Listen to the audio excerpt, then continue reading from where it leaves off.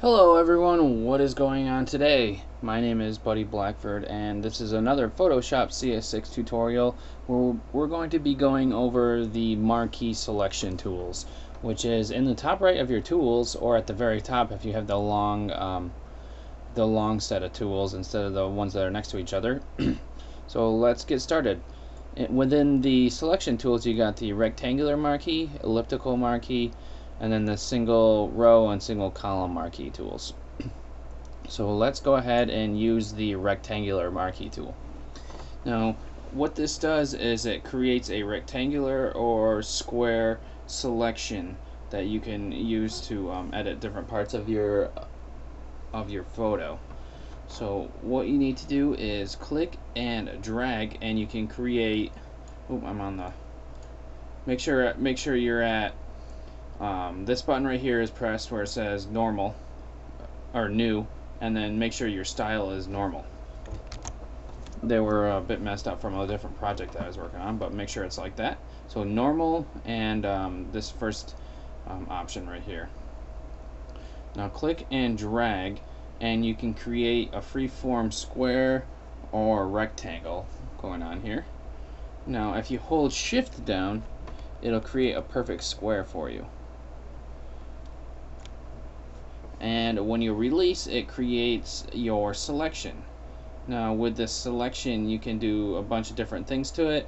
You can change the color by using the paint bucket. You could move it around using your move tool. So that section of square that we got there, and you can do a few things to it. When you have the move tool selected, you're able to move the resize and everything like that, resize that section.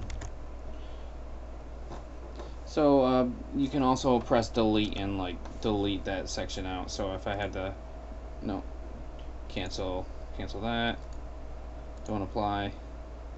If I have the marquee selection and I press delete, it'll delete it right out.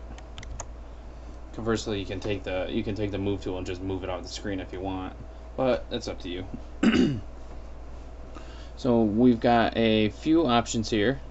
We've got the new, which is this first one here, new selection. We've got add to selection. If I click on that and then I add or intersect these, it's going to add to the selection that I already have.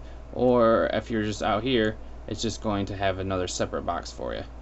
And then you can hit delete, and then they all delete. I hit Control Z to go back, and then I can hit Control D to remove my selection so that I have nothing selected. So I'm going to create a new box, and then the next one we have is subtract. So I could come in here, and then this area would be subtracted. So if I went to move this, you can see that square is still in the middle, which is nice. You can create some cool looking designs doing that. So the next one over we have is intersect. Now anything that intersects here is going to be kept. So instead of cutting out that section, it's going to keep whatever section intersected with your selection. So this little area right here should be what is selected. Yep, and it is. Hit Control D to deselect. And we got our feather over here. Let's make sure we're on a new selection. We got our feather here, and if I increased that to something, say like 100 pixels, draw out my mask, or out my selection, you can see that because there's a feather, that the selection is now a little rounded. If I hit delete, you can see that the selection is definitely feathered off, and it goes off by 100 pixels because that's what I typed in. Now if I make a selection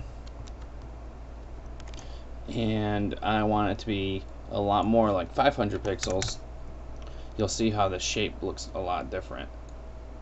Now it looks like a circle because it's so feathered off, and that's what you get right there. So let's put this back to 0, and then I'll make a new selection. we've got our different styles going on here. And the normal is just what we've been doing. It allows you to create freeform shapes that stay within like the square or rectangle. So it lets you create freeform square rectangles to whatever height and width that you want. Now we've got the fixed ratio here, and the fixed ratio allows you to input a width and a height, and then it'll stay, the selection that you make will stay within that ratio. So I can't freeform this.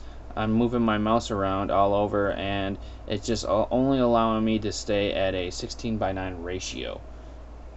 So eventually, if I drag this out, I could get to 16:9 inches. So let me do it from the top, and there it is, about there. So that's how the fixed ratio works. And then we've got fixed size. Now you can make this, let's do like 500 by 500, maybe 500 by 200. Let's try that. And then I click, and it creates a 500 by 200 pixel square. I can't click and drag or anything like that because it's just a fixed size. So go to normal, and I wanted to show you something else that's pretty cool. So there is another thing that I want to show you guys that is pretty sweet. You can create your selection from the center of where your cursor was. If you click and then you hold down Alt and drag, let me click and start dragging, and you hold down Alt, it'll create the selection from the center instead of dragging it from the corner. So that's pretty helpful if you want to start in the middle of your document or something like that. So let's see what else there is to talk about. Let's go to the next tool, which is the Elliptical Marquee. And pretty much this is almost the same.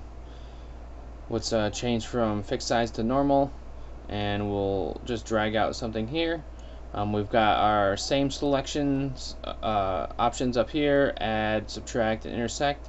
Our feather is on there, and then we've got anti-alias, which makes this smoother.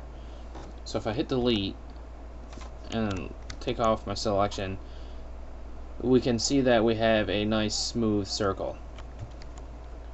Let me go back, and I'll uncheck anti-alias, click here, and delete and deselect. We still have a smooth circle. Let's check inside.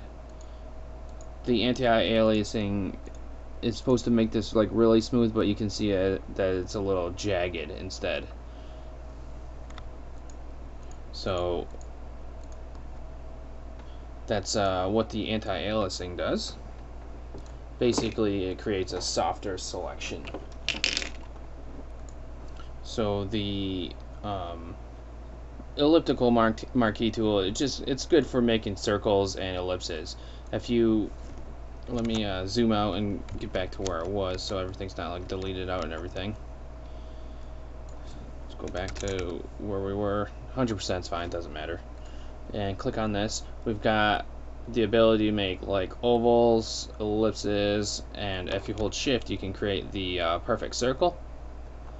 And of course if you drag and then hold Alt, you'll start making this from the center. If you hold Alt and Shift, it makes a perfect circle from the center.